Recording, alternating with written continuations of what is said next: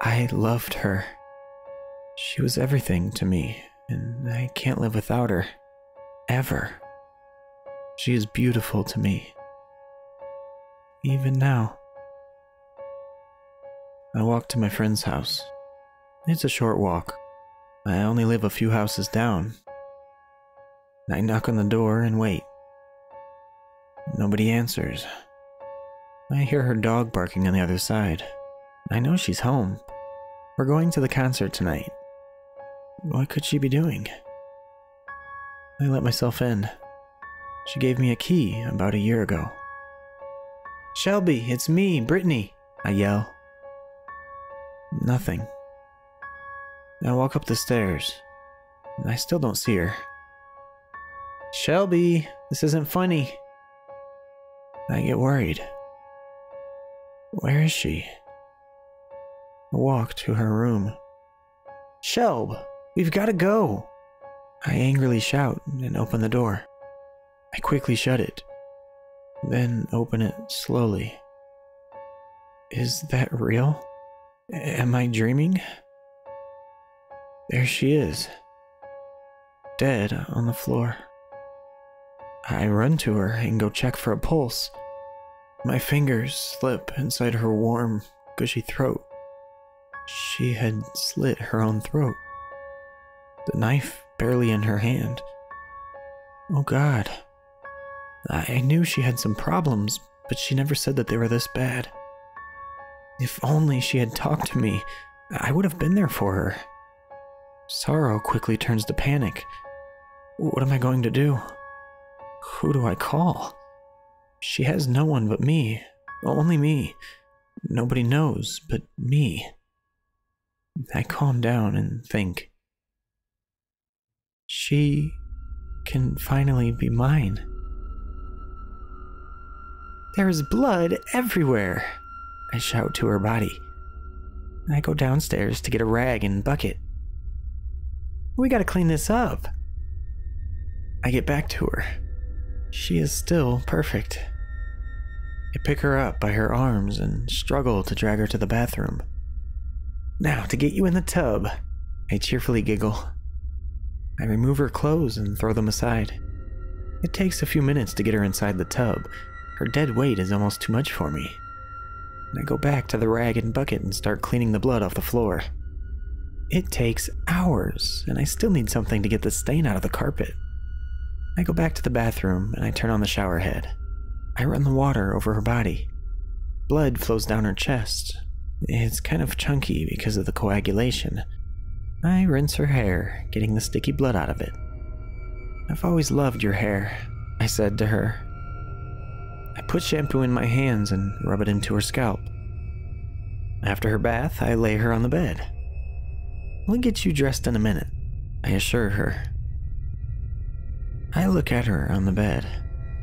All I see is the giant gash in her neck. This simply won't do. I find some thick yarn and a needle.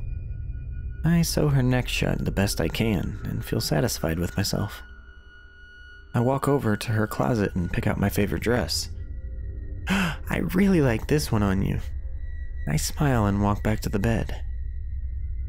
It almost feels as though she is smiling back. I remember the first time I saw her in this dress.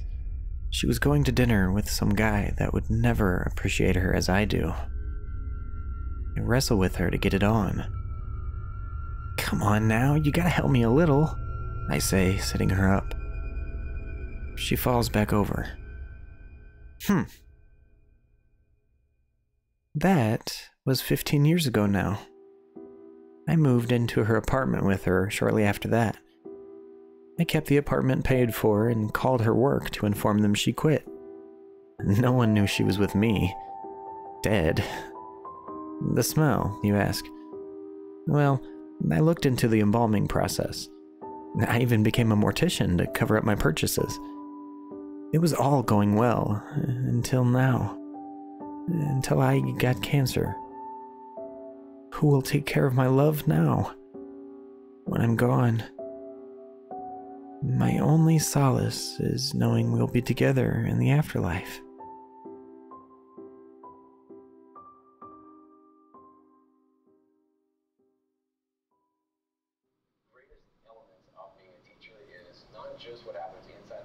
A man and his wife are resting quietly in a living room watching TV. Nothing is being said between them, the TV filling the silence. The phone rings. Who could be calling at this hour? The wife grumbles. I'll go check it out, the man says as he puts down his newspaper. He walks over to the phone and picks it up. Hello? Nothing.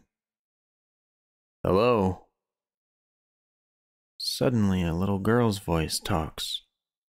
Daddy, I want to come home. I'm sorry, sweetheart, but I think you have the wrong number, he replies assuringly.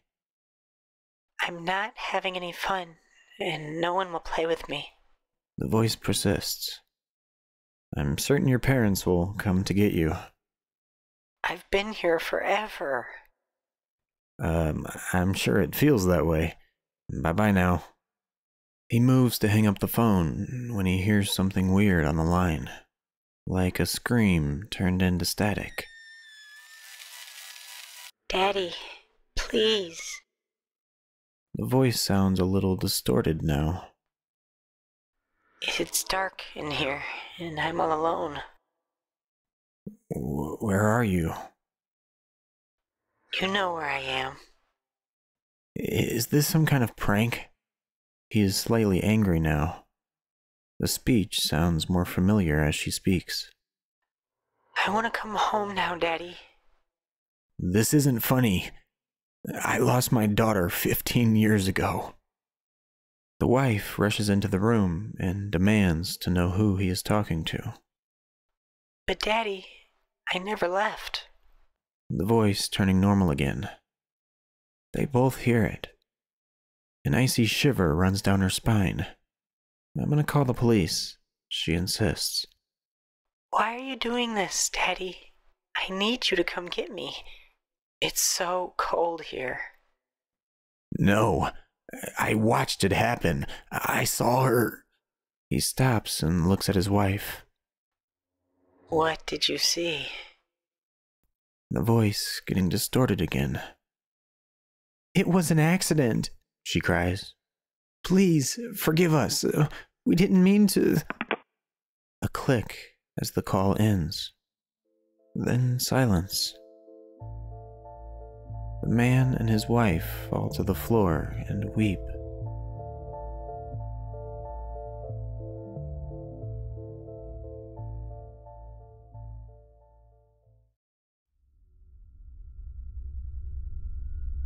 Don't look behind you. You now want to look behind you, I know it. It's instinctual, like thinking about pink elephants when you're told not to. Maybe you already did it, and maybe you chuckled at being so silly and turning around. That will only make what's about to happen even worse for you. I'm sorry about doing this, but I just want to survive. I have a kid, a husband. I love my life. I bet you have people who love you too. I'm very sorry about doing this. Listen to me, please. Don't look back. It's lurking close to you now. So close. Can you hear that? It's almost imperceptible now. But it won't be for long. I bet you can notice something moving closer. I sent it to you. Offered it a new victim. This story is a trap. And you've fallen for it. Now, it knows you're out there. Running won't help. I've tried it before. I barely survived that experience. Let me give you a piece of advice. It's the least I can do, now that I've doomed you to a hellish experience. For no reason in the world, allow the lights to go off. Keep them on, at all times. During the night, during the day, it doesn't matter. Keep your cell phone handy, in case it makes sure the lamps in your apartment or home stop working. It's clever that way. devious that way. Don't scream. Screaming makes it hurt you all the worse. But more importantly, don't look directly at it. So, for crying out loud, don't look behind you now.